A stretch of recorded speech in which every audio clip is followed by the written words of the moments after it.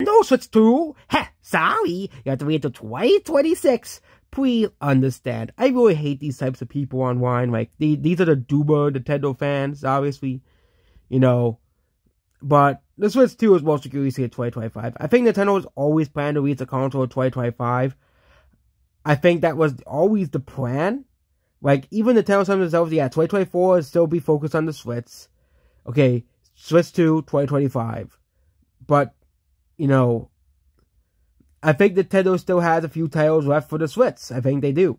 I think that the Switch will still be supported till 2026 with smaller games and smaller IPs.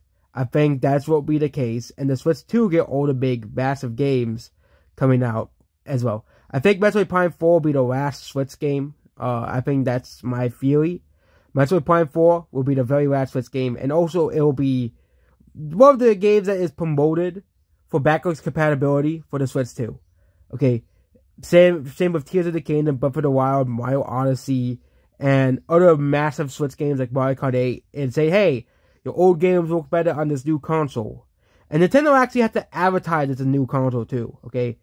They can't just say, oh yeah, and do a reuse situation over again.